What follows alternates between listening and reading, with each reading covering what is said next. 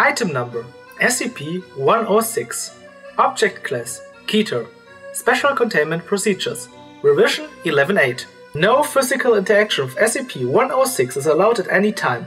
All physical interaction must be approved by no less than a 2/3 vote from O5 command. Any such interaction must be undertaken in AR-2 maximum security sites after a general non-essential staff evacuation. All staff, research, security, Class D, etc. are to remain at least 60 meters away from the containment cell at all times except in the event of breach events. SCP-106 is to be contained in a sealed container comprised of lead-lined steel. The container will be sealed within 40 layers of identical material, each layer separated by no less than 36 centimeters of empty space. Support struts between layers are to be randomly spaced. Container is to remain suspended no less than 60 centimeters from any surface by ELO-2D electromagnetic supports. Secondary containment area is to be comprised of 16 spherical cells, each filled with various fluids in a random assembly of surfaces and supports. Secondary containment is to be fitted with light systems capable of flooding the entire assembly with no less than 80,000 lumen of light, instantly with no direct human involvement. Both containment areas are to remain under 24-hour surveillance. Any corrosion observed at any containment cell surfaces, staff members, or other site locations within 200 meters of SCP-106 are to be reported to site security immediately. Any objects or personnel lost to SCP-106 are to be deemed missing or killed in action. No recovery attempts are to be made under any circumstances. Note: continued research and observation have shown that when faced with highly complex or random assemblies of structures, SCP-106 can be confused, showing a marked delay on entry and exit from said structure. SCP-106 has also shown an aversion to direct sudden light.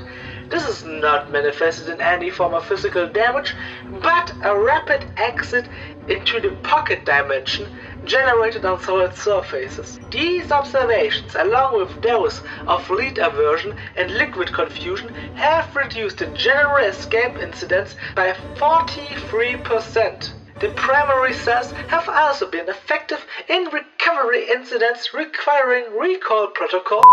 Observation is ongoing. SCP-106 appears to be an elderly humanoid with a general appearance of advanced decomposition. These appearances may vary, but the rotting quality is observed in all forms. SCP-106 is not exceptionally agile and will remain motionless for days at a time, waiting for prey. SCP-106 is also capable of scaling any vertical surface and can remain suspended upside down indefinitely. When attacking, SCP-106 will attempt to incapacitate prey by damaging major organs, muscle groups, or tendons, then pull disabled prey into its pocket dimension. SCP-106 appears to prefer human prey items in the 10 to 25 years of age bracket. SCP-106 causes a corrosion effect in all solid matter it touches, engaging a physical breakdown in materials several seconds after contact. This is observed as rusting, rotting, and cracking of materials and the creation of a black mucus-like substance similar to the material coating SCP-106. This effect is particularly detrimental to living tissues and is assumed to be a pre-digestion action.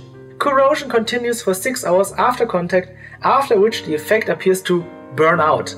SCP-106 is capable of passing through solid matter, leaving behind a large patch of its corrosive mucus. SCP-106 is able to vanish inside solid matter, entering what is assumed to be a form of pocket dimension.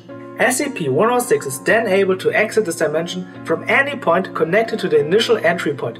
Examples: entering the inner wall of a room and exiting the outer wall, entering a wall and exiting from the ceiling. It is unknown if this is the point of origin for SCP-106 or a simple lair created by SCP-106. Limited observation of this pocket dimension has shown it to be comprised mostly of halls and rooms with data entry.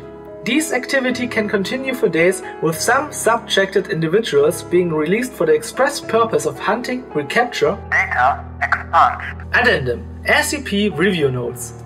Due to the exceedingly difficult to contain nature of SCP-106, SCP is to be reviewed every 3 months or during a post-breach incident.